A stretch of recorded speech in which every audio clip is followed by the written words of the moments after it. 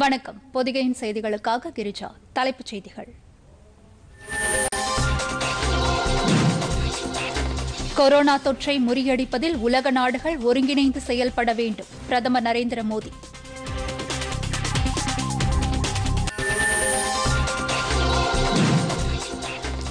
நாடு முழுவதும் கொரோனா தொற்று தடுப்பு நடவடிக்கைகள் குறித்து ஆய்வு நடத்தி வரும் மத்திய அமைச்சர் ஹர்ஷ்வர்தன் மத்திய பிரதேச மாநில அமைச்சருடன் ஆலோசனை.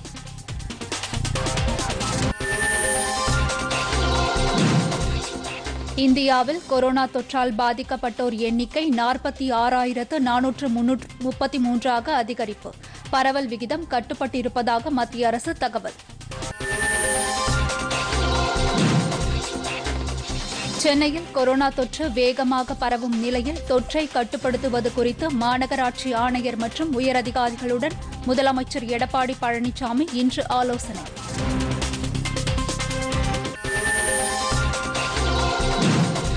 தமிழகத்தில் டாஸ்மாக் கடைகள் நாளை மறுநாள் திறப்பு. காலை 10 மணி முதல் மாலை 5 மணி வரை செயல்பட மாநில அரசு அனுமதி. பார்களுக்கு அனுமதி இல்லை.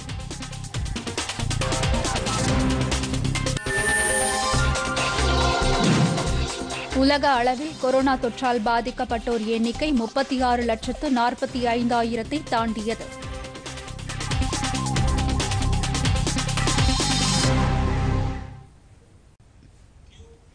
விரிவான செய்திகள். கொரோனா பெருந்தொற்றால் எழுந்துள்ள மிகப்பெரிய நெருக்கடியை மனித சமுதாயம் எதிர்கொண்டுள்ள நிலையில் உலக நாடுகளிடையே ஒற்றுமையை மேம்படுத்துவதுடன் இந்த தொற்றை முறியடிக்க உலக நாடுகள் இணைந்து முன்வர வேண்டும் என்று பிரதமர் நரேந்திர மோடி கேட்டுக் கொண்டார். புதுதில்லியிலிருந்து நேற்று காணொலி காட்சி மூலம் அணிசேரா நாடுகளின் தலைவர்கள் கூட்டத்தில் உரையாற்றுகையில் அவர் இவ்வாறு குறிப்பிட்டார். அணிசேரா நாடுகளின் அமைப்பின் தற்போதைய தலைவராக உள்ள அஜர்பைஜான் அதிபர் லிஹாம் அலியேவ் தலைமையில் இந்த கூட்டம் நடைபெற்றது. இதில் பேசிய பிரதமர் நரேந்திர மோடி, உலக நாடுகளின் ஒற்றுமை என்பது அவசியம் என்றும் இதனை எதிர்த்து போராடுவதில் அணிசேரா நாடுகள் பங்களிப்பை தர முடியும் என்றும் கூறினார். சமத்துவம், மனிதாபிமானம் ஆகியவற்றின் அடிப்படையில் கொரோனாவுக்கு பிந்தைய உலக நாடுகளின் நிலை புதிய உருமாற்றத்தை அடைய வேண்டிய அவசியம் ஏற்பட்டுள்ளதையும் பிரதமர் தமது உரையில் சுட்டிக்காட்டினார். இந்த நெருக்கடியான சூழலில் இந்தியா தனது ஜனநாயகம் மற்றும் ஒழுக்கத்தை பின்பற்றி உறுதியான முடிவுகளை எடுத்துள்ளது என்றும் நேர்மையான மக்கள் இயக்கத்தை உருவாக்கி தொற்றை முறியடித்து வருவதாகவும் அவர் குறிப்பிட்டார். சொந்த நாட்டு மக்களை பாதுகாப்பதுடன் ஒட்டுமொத்த உலகமும் ஒரே குடும்பம் என்ற அடிப்படையில் இந்திய நாகரிகத்தை வெளிப்படுத்தி வருவதாக பிரதமர் பெருமிதம் தெரிவித்தார். மேலும் பிற நாடுகளுக்கும் இந்தியா உதவிகளை வழங்கி வருவதாக அவர் கூறினார். குறைந்த விலையிலான மருந்துகள் இந்தியாவில் கிடைப்பதால் கொரோனா தொற்று ஏற்பட்டுள்ள தற்போதைய நிலையில் சொந்த நாட்டிற்கு தேவையான மருந்துகளை பயன்படுத்துவதுடன் உலக நாடுகளுக்கும் அளித்து வருவதாக பிரதமர் தமது உரையில் கூறினார். உலகமே கொரோனாவுக்கு எதிராக போராடிக் கொண்டிருக்கும் நிலையில் சில நாடுகள் மிக கொடிய வைரஸாக திகழும் பயங்கரவாதத்தை பரப்புவதிலும் நாடுகளுக்கு இடையே பிரிவினையை ஏற்படுத்துவதிலும் செயலாற்றி வருவதாக பிரதமர் கூறினார். கொரோனா தொற்று பாதிப்பால் மத்திய பிரதேச மாநிலத்தில் ஏற்பட்டுள்ள சூழல் மற்றும் கட்டுப்படுத்தப்பட்ட பகுதிகளில் அரசு மேற்கொண்டுள்ள ஆயத்தங்கள் குறித்து மத்திய சுகாதாரத்துறை அமைச்சர் ஹர்ஷ்வர்தன் புதுதில்லியிலிருந்து காணொலி காட்சி மூலம் ஆலோசனை நடத்தினார். அந்த மாநிலத்தின் சுகாதாரத்துறை அமைச்சர் நரோட்டம் மிஸ்ரா மற்றும் உயரதிகாரிகள் பங்கேற்ற இந்த கூட்டத்தில் மத்திய அரசு மற்றும் மாநில அரசின் கொரோனா தடுப்பு நிர்வாக பணிகள் குறித்து அவர் விரிவான ஆலோசனை நடத்தியதாக சுகாதார அமைச்சகம் தெரிவித்துள்ளது. தேசிய சுகாதார இயக்கத்தின் மூலம் மத்திய பிரதேச அரசுக்கு அனைத்து உதவிகளையும் முழு அளவில் வழங்க அமைச்சர் ஹர்ஷ்வர்தன் உறுதியளித்ததாகவும் நீண்டகால அடிப்படையில் சுகாதார நடைமுறைகளை வலுப்படுத்த தேவையான உதவிகளை அரசு அளிக்கும் என்றும் குறிப்பிட்டார். ஆரோக்கிய சேது மற்றும் சர்தக் செயலிகளை மாநில சுகாதாரத்துறையும் இந்தூர் மாவட்ட நிர்வாகமும் சிறப்பாக கையாண்டு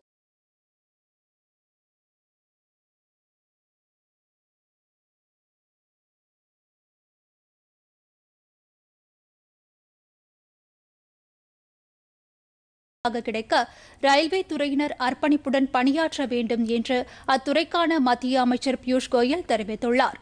கொரோனா தொற்று பாதிப்பால் தேசிய அளவில் எழுந்துள்ள சூழ்நிலை, அதனை எதிர்த்து போராடுவதில் ரயில்வே துறையின் செயல்பாடுகள் மற்றும் ஆயத்த பணிகள் குறித்து புதுதில்லியில் நேற்று அமைச்சர் பியூஷ் கோயல் அதிகாரிகளுடன் ஆலோசனை நடத்தினார். அப்போது உணவு உள்ளிட்ட உதவிகள் தேவைப்படுவோருக்கு ரயில்வே துறை அதிகாரிகள் அர்ப்பணிப்பு உணர்வுடனும் முழுமையான ஈடுபாட்டுடனும் அவற்றை வழங்க வேண்டும் என்று அவர் அறிவுறுத்தினார். IRCTC மற்றும் ரயில்வே பாதுகாப்பு படையை சேர்ந்தவர்கள் தேவைப்படுவோருக்கு இலவச உணவு வழங்கும் பணிகளில் ஏற்கனவே ஈடுபட்டிருப்பதாகவும் அமைச்சர் தெரிவித்தார். இந்த முயற்சிகளை மேலும் விரிவுபடுத்த தேவையான நடவடிக்கைகளை ரயில்வே அதிகாரிகள் எடுக்க வேண்டும் என்றும், உணவு போன்ற அத்தியாவசிய பொருட்களை மாவட்ட நிர்வாகத்துடன் இணைந்து ரயில்வே துறையினர் கூடுதலாக வழங்க வேண்டும் என்றும் அவர் அறிவுறுத்தினார். கொரோனா தொற்றுக்கு எதிரான போரில் ரயில்வே துறையின் சிறப்பான பங்களிப்புக்காக அதிகாரிகளுக்கு அவர் பாராட்டு தெரிவித்தார்.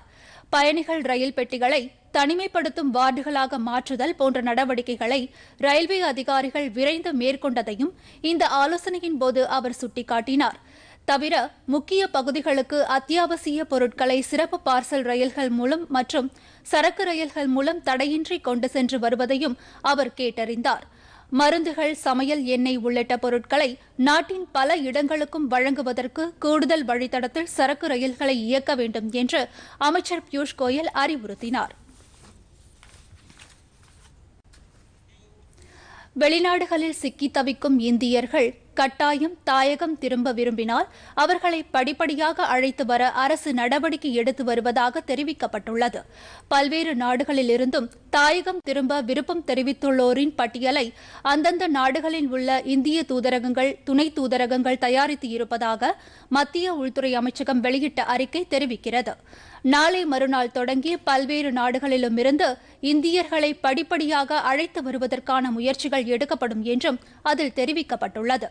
கட்டண அடிப்படையிலும் வர்த்தக விமானங்கள் அல்லாத அடிப்படையிலும் வெளிநாட்டு இந்தியர்களை அழைத்து வர முயற்சிகள் எடுக்கப்பட்டு வருவதாக அந்த அறிக்கையில் தெரிவிக்கப்பட்டுள்ளது. விமானங்கள் மட்டுமல்லாது கடற்படை கப்பல்கள் மூலமும் அழைத்து வர முயற்சிகள் எடுக்கப்பட்டு வருவதுடன் அப்படி வருவோருக்கு மருத்துவ பரிசோதனையும் மேற்கொள்ள திட்டமிடப்பட்டுள்ளது என்றும் தெரிவிக்கப்பட்டுள்ளது. அதுபோன்று வரும் இந்தியர்கள் மத்திய சுகாதாரத்துறை மற்றும் சிவில் விமான போக்குவரத்து அமைச்சகத்தின் கட்டுப்பாடுகளை பின்பற்ற வேண்டும் என்றும் உள்துறை அமைச்சகம் வெளியிட்டுள்ள அறிக்கையில் கேட்டுக் கொள்ளப்பட்டுள்ளது. நாடு முழுவதும் கொரோனா தொற்றால் பாதிக்கப்பட்டவர்களின் எண்ணிக்கை 46,433 உயர்ந்துள்ளது. 12,727 பேர் குணமடைந்துள்ள நிலையில் 1,568 பேர் உயிரிழந்திருப்பதாக மத்திய சுகாதாரத்துறை தெரிவித்துள்ளது. நாட்டில் கொரோனா தொற்று பாதிப்பு குறித்து புதுதில்லியில் நேற்று செய்தியாளர்களிடம் பேசிய மத்திய சுகாதாரத்துறை இணைச் செயலாளர் லாவ் அகர்வால், தொற்று பாதிப்புக்கு உள்ளாவோர் எண்ணிக்கை இந்தியாவில் 12 நாட்களில்தான் இருமடங்காக உயர்கிறது என்று தெரிவித்தார். இந்த தொற்றிலிருந்து குணமடைவோர் விகிதம் 27.52% உயர்ந்துள்ளதாகவும் அவர் கூறினார். இதற்கிடையே மிக அதிக பாதிப்பை சந்தித்துள்ள மகாராஷ்டிரா மாநிலத்தில் 14,541 பேர் பாதிக்கப்பட்டுள்ளனர். குணமடைந்தோர் எண்ணிக்கை 2,465 உயர்ந்துள்ளது. 583 பேர் உயிரிழந்துள்ளனர். குஜராத்தில் 5,804 பேர் பாதிக்கப்பட்டுள்ள நிலையில் 1,195 பேர் குணமடைந்து வீடு திரும்பியுள்ளனர். 319 பேர் உயிரிழந்துள்ளனர். மத்திய பிரதேச மாநிலத்தில் 2,942 பேர் பாதிக்கப்பட்டுள்ளதாகவும் அவர்களில் 798 பேர் குணமடைந்து வீடு திரும்பியுள்ளதாகவும் சுகாதாரத்துறை அமைச்சகம் தெரிவித்துள்ளது. இந்த மாநிலத்தில் 165 பேர் உயிரிழந்துள்ளனர். தலைநகர் தில்லியில் 4,898 பேர் பாதிக்கப்பட்டுள்ளனர். அங்கு 64 பேர் உயிரிழந்துள்ள நிலையில் 1,431 பேர் குணமடைந்து வீடு திரும்பியுள்ளனர். ஆந்திர பிரதேசத்தில் கொரோனாவால் பாதிக்கப்பட்டோரின் எண்ணிக்கை 1,650 அதிகரித்துள்ளது. 36 பேர் உயிரிழந்துள்ளனர். உத்தரப்பிரதேசத்தில் 2,766 பேர் பாதிக்கப்பட்டுள்ளனர். 802 பேர் குணமடைந்து வீடு திரும்பியுள்ளனர். 50 பேர் உயிரிழந்துள்ளனர். ராஜஸ்தானில் 3,061 பேர் பாதிக்கப்பட்டு 1,394 பேர் சிகிச்சைக்கு பின்னர் வீடு திரும்பியுள்ளனர். இம்மாநிலத்தில் 77 பேர் உயிரிழந்துள்ளனர். மேற்கு வங்க மாநிலத்தில் 1,259 பேர் பாதிக்கப்பட்டு 218 பேர் குணமடைந்துள்ளனர். 133 பேர் உயிரிழந்துள்ளனர்.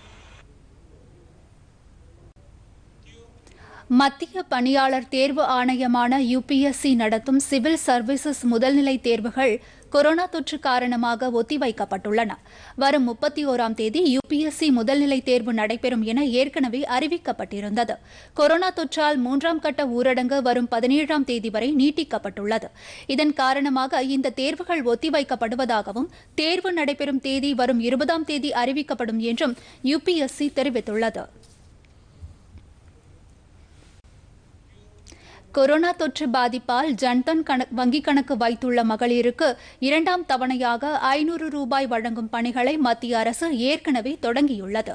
மே மாதத்திற்கான தவணைத் தொகை வழங்கும் நடவடிக்கைகளை மத்திய நிதியமைச்சகம் தொடங்கியிருப்பதாகவும் இந்த பணிகள் அடுத்த ஓரிரு நாட்களில் முழுமையாக நிறைவடையும் என்றும் நிதியமைச்சக அதிகாரி ஒருவர் தெரிவித்தார். பிரதம மந்திரி ஜன்தன் திட்டத்தின் கீழ் நாடு முழுவதும் உள்ள மகளிரின் வங்கிக் கணக்குகளில் 3 மாதங்களுக்கு தலா 500 ரூபாய் வீதம் வழங்கப்படும் என ஏற்கனவே மத்திய அரசு அறிவித்திருந்தது. கடந்த மாதம் முதல் தவணையாக 500 ரூபாய் வங்கிக் கணக்குகளில் செலுத்தப்பட்ட நிலையில் தற்போது 2ஆம் தவணைத் தொகை வழங்கப்பட்டு வருகிறது. இதனால் இந்த கணக்கு வைத்திருக்கும் ஏழை குடும்பங்களைச் சேர்ந்த பெண்கள் பயனடைந்து வருவதாக மத்திய அரசு கூறியுள்ளது. கொரோனா தொற்று தடுப்பு நடவடிக்கை காரணமாக எழுந்த கட்டுப்பாடுகளால் அமெரிக்காவில் சிக்கி தவிக்கும் இந்தியர்களை தாயகம் அழைத்து வருவதற்கான சிறப்பு விமானங்கள் இந்த வாரத்தில் இயக்கப்படும் என்று அந்நாட்டு அதிகாரிகள் தெரிவித்துள்ளனர். சான் பிரான்சிஸ்கோ நகரிலிருந்து முதல் விமானம் இந்தியர்களை ஏற்றிக்கொண்டு புறப்படும் என்றாலும் எந்த தேதியில் விமானம் புறப்படும் என்பது குறித்து அறிவிக்கப்படவில்லை என்றும் வாஷிங்டனில் அதிகாரிகள் தெரிவித்துள்ளனர். படிப்படியாக நியூயார்க், சிகாகோ, வாஷிங்டன் ஆகிய நகரங்களிலிருந்தும் இந்தியர்களை ஏற்றிக்கொண்டு விமானங்கள் இயக்கப்பட உள்ளதாக அவர்கள் தெரிவித்தனர். அமெரிக்காவில் கொரோனா பரவல் அதிகம் இருந்ததால் விமான பயணங்களுக்கு கடுமையான கட்டுப்பாடு விதிக்கப்பட்டது. இதனால் அங்கு கல்வி பயில சென்ற இந்திய மாணவர்கள் பணி நிமித்தமாக சென்றவர்கள் நாடு திரும்ப முடியாமல் பாதிக்கப்பட்டுள்ளனர். எதிர்வரும் வாரங்களில் அதிக விமானங்கள் இயக்கப்பட்டு அங்குள்ள இந்தியர்கள் அனுப்பி வைக்கப்படுவார்கள் என்று அமெரிக்க அதிகாரிகள் தெரிவித்துள்ளனர். ஐக்கிய அரபு எமிரேட்டில் தவிக்கும் இந்தியர்களை தாயகம் அழைத்து வர நாளை மறுநாள் 2 சிறப்பு விமானங்களை மத்திய அரசு இயக்க உள்ளது. கொரோனா தொற்றால் பல்வேறு வெளிநாடுகளிலும் ஆயிரக்கணக்கான இந்தியர்கள் நாடு திரும்ப முடியாமல் தவித்து வருகின்றனர். அவர்களை தாயகம் அழைத்து வர படிப்படியாக விமானங்கள் இயக்கப்படும் என ஏற்கனவே மத்திய அரசு அறிவித்துள்ளது. இந்த நிலையில் துபாயில் உள்ள இந்திய தூதரகம் வெளியிட்ட அறிக்கையில் அபுதாபியில் இருந்து கேரள மாநிலம் கொச்சிக்கு 1 விமானமும் துபாயில் இருந்து கோழிக்கோடு நகரத்திற்கு 1 விமானமும் நாளை மறுநாள் இயக்கப்படும் என்று தெரிவித்துள்ளது. பல்வேறு காரணங்களுக்காக இந்த நாடுகளுக்கு சென்றவர்கள் அந்த விமானங்களில் அனுப்பி வைக்கப்படுவார்கள் என்று தெரிவிக்கப்பட்டுள்ளது. இந்த விமானங்களில் திரும்பும் பயணிகள் குறித்த பட்டியலை இந்திய தூதரகம் இறுதி செய்திருப்பதாகவும் அந்த அறிக்கை கூறுகிறது. ஜம்மு காஷ்மீரின் வடக்கு பகுதியில் உள்ள ஹண்ட்வாரா என்ற இடத்தில் தீவிரவாதிகள் நேற்று நடத்திய தாக்குதலில் மத்திய ரிசர்வ் பாதுகாப்பு படையைச் சேர்ந்த 3 பேரும் பொதுமக்கள் தரப்பில் ஒருவரும் உயிரிழந்தனர். பொங்காம் என்ற கிராமத்தில் தீவிரவாதிகள் பதுங்கியிருப்பதாக கிடைத்த தகவலை அடுத்து அங்கு சிஆர்பிஎஃப் படையினர் சென்று அவர்களை வெளியேற்றும் பணியில் ஈடுபட்டனர். இந்த நடவடிக்கையின் போது தீவிரவாதிகள் பாதுகாப்பு படையினர் மீது நடத்திய துப்பாக்கிச் சூட்டில் 3 வீரர்களும் கிராமத்தைச் சேர்ந்த ஒருவரும் உயிரிழந்தனர். தீவிரவாதிகள் அந்த இடத்தை விட்டு தப்பியோடிவிட்டதாக பாதுகாப்பு படை அதிகாரி ஒருவர் தெரிவித்தார். இதற்கிடையே ஸ்ரீநகர் அருகே நவ்காம் என்ற இடத்தில் பாதுகாப்பு பணியில் ஈடுபட்டிருந்த மத்திய தொழில் பாதுகாப்பு படையைச் சேர்ந்த வீரர் மீது தீவிரவாதி ஒருவர் திடீரென தாக்குதல் நடத்தியதில் அவர் காயமடைந்ததாக தகவல்கள் தெரிவிக்கின்றன. பெருநகர சென்னை மாநகராட்சிக்குட்பட்ட பகுதிகளில் கடந்த சில நாட்களாக கொரோனா தொற்று பரவும் விகிதம் தொடர்ந்து அதிகரித்து வருவதால் மாநகராட்சி பகுதிகளில் இந்த தொற்றை கட்டுப்படுத்த எடுக்க வேண்டிய நடவடிக்கைகள் குறித்து முதலமைச்சர் எடப்பாடி பழனிசாமி தற்போது ஆலோசனை நடத்தி வருகிறார். ரிப்பன் மாளிகையில் நடைபெற்று வரும் இந்த ஆலோசனைக் கூட்டத்தில் சுகாதாரத்துறை அமைச்சர் விஜயபாஸ்கர், செயலாளர் பீலா ராஜேஷ், கொரோனா தொற்றை சென்னையில் கட்டுப்படுத்த நியமிக்கப்பட்டுள்ள சிறப்பு அதிகாரி ஜே ராதாகிருஷ்ணன், மாநகராட்சி ஆணையர் கோ பிரகாஷ் மற்றும் உயரதிகாரிகள் பங்கேற்றுள்ளனர். கோயம்பேடு சந்தை மூடப்பட்டுள்ள நிலையில் பெருநகர மாநகராட்சி எல்லையில் தொற்று பரவக்கூடிய இடங்கள் கண்டறியப்பட்டு அந்த பகுதிகளில் கூடுதல் கண்காணிப்பு மற்றும் துரித தடுப்பு நடவடிக்கைகளை மேற்கொள்வது குறித்து இந்த கூட்டத்தில் முக்கிய முடிவுகள் எடுக்கப்படும் என்று தகவல்கள் தெரிவிக்கின்றன. இதற்கிடையே மாநிலத்தில் முன் எப்போதும் இல்லாத அளவில் நேற்று ஒரே நாளில் 527 பேருக்கு கொரோனா பாதிப்பு கண்டறியப்பட்டுள்ளதை அடுத்து மாநிலத்தில் பாதிக்கப்பட்டோரின் எண்ணிக்கை 3550 அதிகரித்துள்ளது. சென்னையில் மட்டும் நேற்று 266 பேருக்கு தொற்று கண்டறியப்பட்டுள்ளது. இதையடுத்து தலைநகரில் பாதிக்கப்பட்டோரின் எண்ணிக்கை 1724 அதிகரித்துள்ளது. தமிழகத்தை பொறுத்தவரை நேற்று உயிரிழந்த ஒருவரையும் சேர்த்து மொத்த உயிரிழப்பு 31 அதிகரித்துள்ளது. இதற்கிடையே கோயம்பேடு காய்கறி சந்தை இன்று முதல் தற்காலிகமாக மூடப்படுவதாக சந்தை நிர்வாக குழு அறிவித்துள்ளது. பூந்தமல்லி அருகே திருமழிசையில் நாளை மறுநாள் முதல் மொத்த காய்கறி விற்பனை நடைபெறும் என்று அறிவிக்கப்பட்டுள்ளது.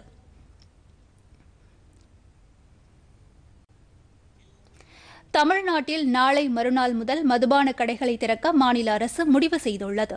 நாடு முழுவதும் 3ஆம் கட்ட ஊரடங்கு நேற்று அமலுக்கு வந்துள்ள நிலையில் கர்நாடகா, ஆந்திரா போன்ற அண்டை மாநிலங்களில் மதுபான கடைகளை திறக்க அந்த மாநில அரசுகள் உத்தரவிட்டதைத் தொடர்ந்து தமிழகத்திலும் இந்த முடிவு எடுக்கப்பட்டுள்ளதாக அரசின் செய்திக்குறிப்பு தெரிவிக்கிறது. எல்லைப் பகுதிகளில் உள்ள மக்கள் அதிக அளவில் அண்டை மாநிலங்களுக்கு செல்வதால் ஏற்பட்டுள்ள மக்கள் நடமாட்டத்தை கட்டுப்படுத்த சிரமம் ஏற்பட்டுள்ளதாகவும் இதனையடுத்து தமிழகத்திலும் டாஸ்மாக் கடைகளை திறக்க முடிவு எடுக்கப்பட்டதாகவும் அந்த செய்திக்குறிப்பு தெரிவிக்கிறது. எனினும் நோய் கட்டுப்பாடு அதிகம் உள்ள பகுதிகளில் டாஸ்மாக் கடைகள் திறக்கப்படாது. பிற இடங்களில் காலை 10 மணி முதல் மாலை 5 மணி வரை மட்டுமே மதுபான கடைகளை திறக்க அனுமதி வழங்கப்படுகிறது. கூட்டம் கூடுவதை தவிர்த்து ஒரு நபருக்கும் அடுத்த நபருக்கும் உள்ள இடைவெளி 6 அடி தூரமாக பராமரிக்கப்பட வேண்டும் என்றும் அறிவுறுத்தப்பட்டுள்ளது.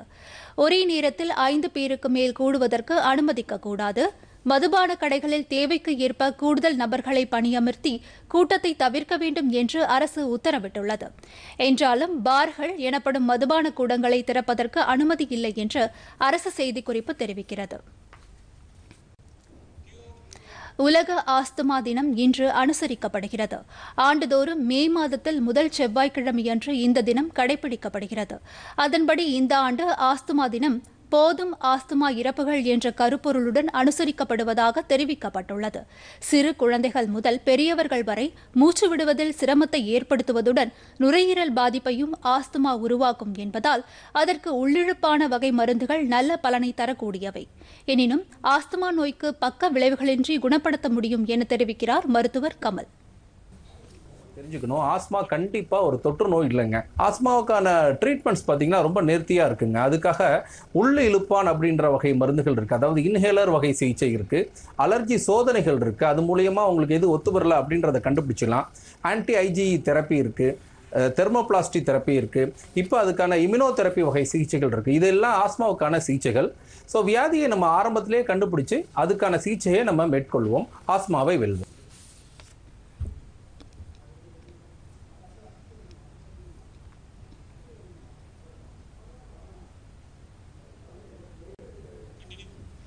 கடைகளுக்கு சென்று மளிகை உள்ளிட்ட பொருட்களை வாங்குவதற்கு முன்னரும் வாங்கி வந்த பிறகும் கோவிட்-19 தொற்றை எப்படி தவிர்ப்பது என்பது குறித்த விழிப்புணர்வை மத்திய அரசு வெளியிட்டுள்ளது. கடைகளுக்கு சென்று பொருட்களை வாங்கி வந்த பின்னர் வீடுகளுக்கு வெளியிலேயே காலணிகளை கழற்றிவிட வேண்டும். ஆடைகளை உடனடியாக களைந்து சோப்பு கலந்த தண்ணீரில் நனைத்துவிட வேண்டும். வாங்கி வந்த பொருட்களை குறிப்பிட்ட ஒரு அறையில் வைத்து சற்று நேரத்திற்கு பின்பு எடுத்து வைக்க வேண்டும். கேன்கள், பெட்டிகள் இருப்பின் அவற்றை தண்ணீரில் நனைக்க வேண்டும். பொருட்கள் வாங்கி வந்த பைகளை சோப்பு கொண்டு சுத்தமாக துவைக்க வேண்டும். பொருட்களை எடுத்து வைக்கும் முன்னர் கழுவ வேண்டும். கைகளை 20 வினாடிகள் சோப்பு மற்றும் தண்ணீர் கொண்டு கழுவ வேண்டும். கதவு கைப்பிடி, குளிர்சாதன பெட்டியின் கைப்பிடி ஆகியவற்றை துணி கொண்டு சுத்தமாக துடைக்க வேண்டும் என்பன உள்ளிட்ட அறிவுரைகளை விழிப்புணர்வு வாசகங்களாக அரசு வெளியிட்டுள்ளது.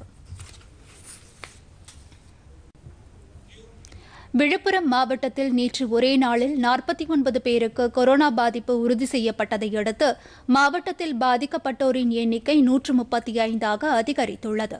சென்னை கோயம்பேட்டிலிருந்து வந்த தொழிலாளர்கள் வசிக்கும் 15 கிராமங்களுக்கு சீல் வைக்கப்பட்டு அங்குள்ள 439 பேர் தனிமைப்படுத்தப்பட்டுள்ளனர். இந்நிலையில் 11 பேர் பாதிக்கப்பட்டுள்ள பாதிராபுலியூர் கிராமத்திற்கு மாவட்ட ஆட்சியர் அண்ணாதுரை நேரடியாக சென்று வீட்டை விட்டு மக்கள் வெளியேறக்கூடாது என்று அறிவுறுத்தினார். இதனிடையே அத்தியாவசிய பொருட்கள் விற்பனை கடைகள் இன்று மதியம் 1 மணி வரை மட்டுமே திறந்திருக்கும் என்று விழுப்புரம் மாவட்ட நிர்வாகம் அறிவித்துள்ளது. விழுப்புரம் மாவட்டத்தில் பேரிடர் காலமான தற்போதைய தருணத்தில் மத்திய அரசின் அனைவருக்கும் வங்கிக் கணக்கு, விவசாயிகள் நலநிதி, டிஜிட்டல் இந்தியா உள்ளிட்ட பல்வேறு திட்டங்களால் மக்கள் பயனடைந்து வருகின்றனர்.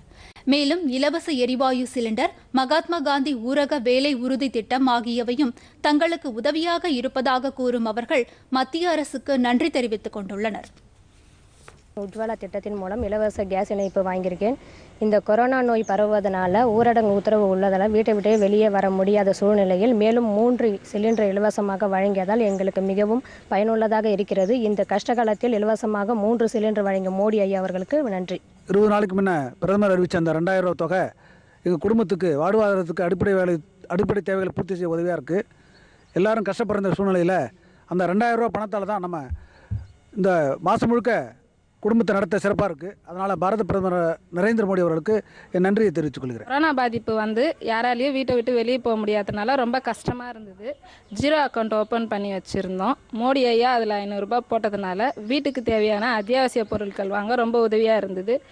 இதை திட்டத்தை அறிவித்த மோடி ஐயாவுக்கு ரொம்ப நன்றி. இந்த ஊரடங்கு காலத்தில் வெளியே செல்ல முடியாத காரணத்தால் வீட்டில் இருந்து கொண்டே பொருட்கள் வாங்குவோம், பால் வாங்குவோம், அரிசி வாங்குவோம். என்கிட்ட பணம் இல்லாத காரணத்தினால பிரதமர் மோடி ஐயா அறிவித்து இந்த டிஜிட்டல் இந்தியா மூலயமாக நான் பணம் அனுப்பிச்சு அந்த மொபைல் மூலம் பணம் அனுப்பிச்சு தேவையான பொருட்களை பெற்றுக்கொள்கிறேன். டிஜிட்டல் இந்தியா அறிவித்த பிரதமர் மோடி அவர்களுக்கு நன்றி தெரிவித்துக் கொள்கிறேன். ஈரோடு மாவட்டத்தில் கொரோனா தொற்றுக்கு சிகிச்சை பெற்று வந்த அனைவரும் குணமடைந்த நிலையில் கடந்த 14 நாட்களாக புதிய தொற்று ஏதும் மாவட்டத்தில் கண்டறியப்படவில்லை. இதையடுத்து ஈரோடு மாவட்டம் சிவப்பு மண்டலத்திலிருந்து ஆரஞ்சு மண்டலத்திற்கு மாற்றம் செய்யப்பட்டுள்ளது. இந்நிலையில் இத்தொற்றுக்கு கபசுர குடிநீர் நல்ல பயனளிப்பதாக தமிழக அரசு அறிவித்தது. இந்த கபசுர குடிநீரின் பயன் குறித்து இம்காப்ஸ் தலைவர் மருத்துவர் கண்ணன் எமது செய்தியாளரிடம் தெரிவித்தார். இந்த கபசுர குடிநீர் கொரோனா இருக்கக்கூடிய குறிகுணங்கள், அது COVID-19 இருக்கக்கூடிய சொல்லப்பட்டவுடைய குறிகுணங்கள், தொண்டைக்கட்டு, தலைவலி, சுரம், மூக்கில் நீர் பாய்தல், இந்த குறிகுணங்கள் அனைத்திற்குமே கபசுர குடிநீரில் சொல்லப்பட்ட குறிகுணங்கள் அனைத்திற்கும் ஒரு தீர்வாக அமைந்துள்ளது. அதனால்தான் தமிழக அரசும் மத்திய அரசும் கபசுர குடிநீர் பயன்படுத்தப்படலாம் அப்படிங்கிற இதில் சொல்லியிருக்காங்க. கபசுர குடிநீர் 3 வகையாக நம்ம பயன்படுத்தலாம். ஒன்று ப்ரீப்ளைட், அதாவது நோய் தற்காப்பு முறையாகவும், 2வது குவாரண்டைன் பண்ணப்பட்டவர்களுக்கும், 3வது COVID-19 அந்த கரோனா பாசிட்டிவாக இருக்கக்கூடிய பேஷண்ட்களுக்கும் இது கபசுர குடிநீர் பயன்படுத்தப்படலாம்.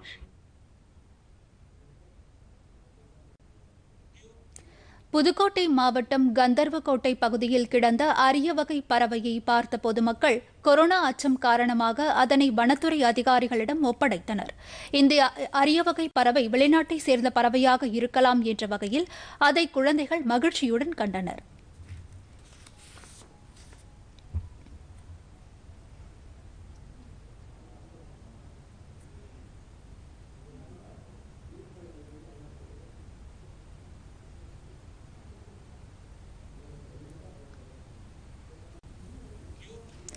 உலகில் அனைவரையும் தொடர்ந்து அச்சத்திற்கு உள்ளாக்கி வரும் கொரோனா தொற்று பாதிப்பு நீடித்து வருகிறது. பாதிக்கப்பட்டவர்களை குணமடைய செய்வதற்கான அனைத்து முயற்சிகளிலும் பல்வேறு நாட்டு அரசுகள் ஈடுபட்டு வருகின்றன.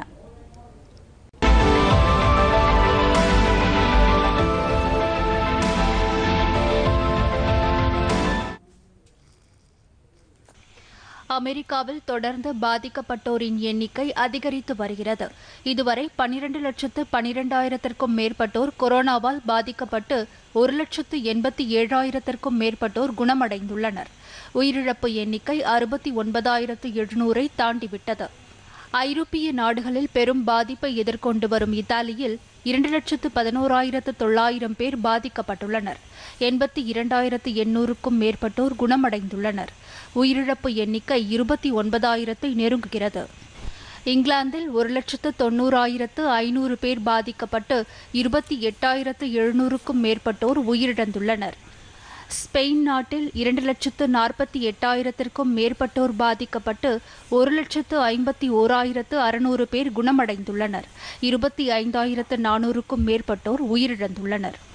பிரான்ஸ் நாட்டில் 1,69,400 பேர் பாதிக்கப்பட்டு 51,300 பேர் குணமடைந்துள்ளனர். 25,200 பேர் உயிரிழந்தனர். ஜெர்மனியில் 1,66,100 பேர் பாதிக்கப்பட்டு அதிகபட்சமாக 1,32,200 பேர் குணமடைந்துள்ளனர். எனினும் உயிரிழப்பு எண்ணிக்கை 7,000-ஐ நெருங்குகிறது. அண்டை நாடுகளான பாகிஸ்தானில் 476 பேரும், பங்களாதேஷில் 182 பேரும், ஆப்கானிஸ்தானில் 90 பேரும், இலங்கையில் 8 பேரும் உயிரிழந்தனர். சர்வதேச அளவில் இதுவரை 36,42,000-க்கும் மேற்பட்டோர் பாதிக்கப்பட்டு 11,94,000 பேர் குணமடைந்தனர். உயிரிழப்பு எண்ணிக்கை 2,52,000-ஐ தாண்டிவிட்டது.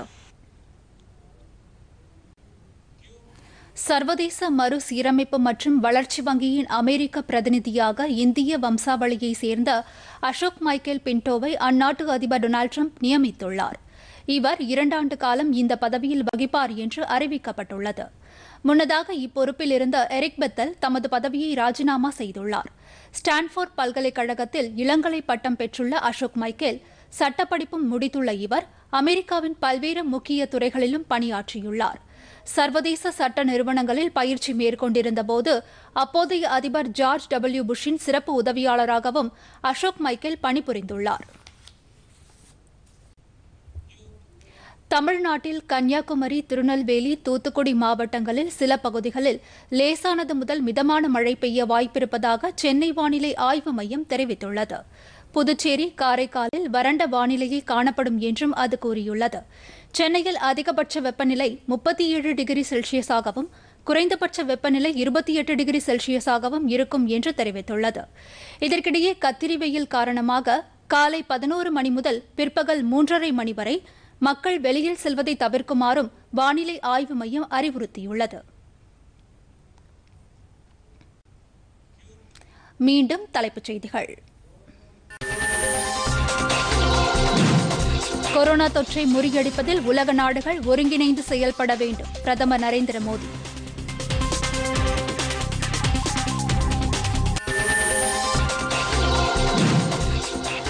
நாடு முழுவதும் கொரோனா தொற்று தடுப்பு நடவடிக்கைகள் குறித்து ஆய்வு நடத்தி வரும் மத்திய அமைச்சர் ஹர்ஷ்வர்தன் மத்திய பிரதேச மாநில அமைச்சருடன் ஆலோசனை.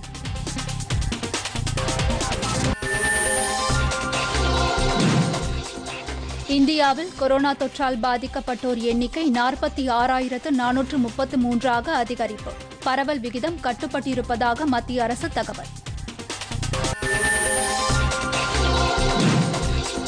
சென்னையில் கொரோனா தொற்று வேகமாக பரவும் நிலையில் தொற்றை கட்டுப்படுத்துவது குறித்து மாநகராட்சி ஆணையர் மற்றும் உயரதிகாரிகளுடன் முதலமைச்சர் எடப்பாடி பழனிசாமி இன்று ஆலோசனை.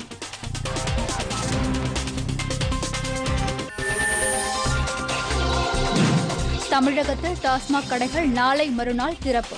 காலை 10 மணி முதல் மாலை 5 மணி வரை செயல்பட மாநில அரசு அனுமதி. பார்களுக்கு அனுமதி இல்லை.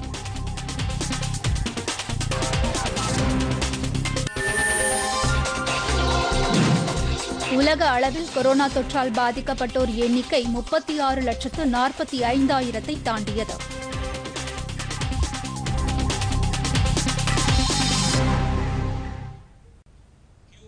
பொதிகை செய்திகளை யூடியூபில் தமிழ் நியூஸ் தூர்தர்ஷன் என்ற சேனலிலும், ட்விட்டரில் Tamil news Doordarshan @DD news Chennai என்ற பக்கத்திலும் காணலாம்.